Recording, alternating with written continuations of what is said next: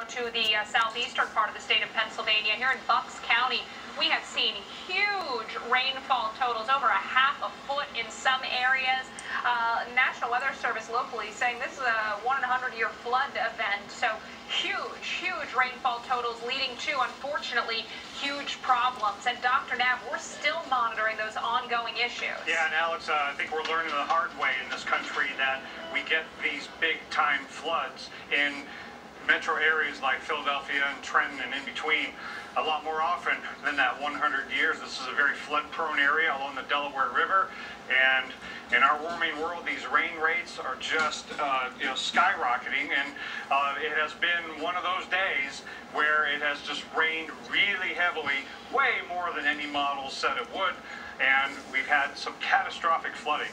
Now, the good news is, in some areas, the warnings are coming down, but in other areas, it's coming up.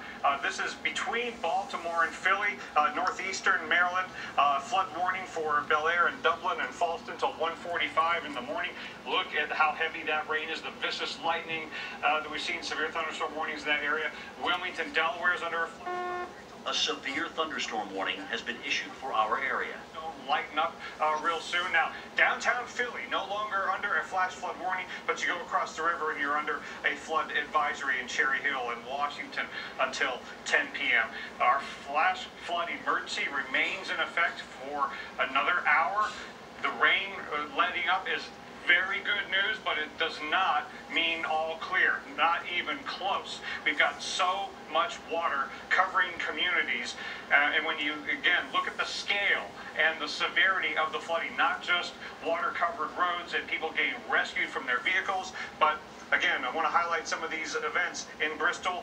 People trapped in their homes near the 500 section of Bristol Pike. Also in Bristol, water rescues at the Lafayette Gardens condominium.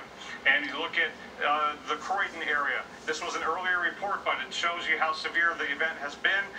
Dixon Avenue washed out near Newport Road, evacuations from homes in the area. So this has been and continues to be a life-threatening situation. If you're in your home or in any structure and your life is threatened by floodwaters, don't get in your vehicle to go onto those water-covered roads.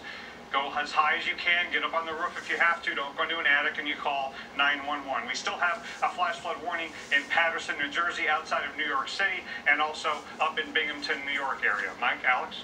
Right, and then we're also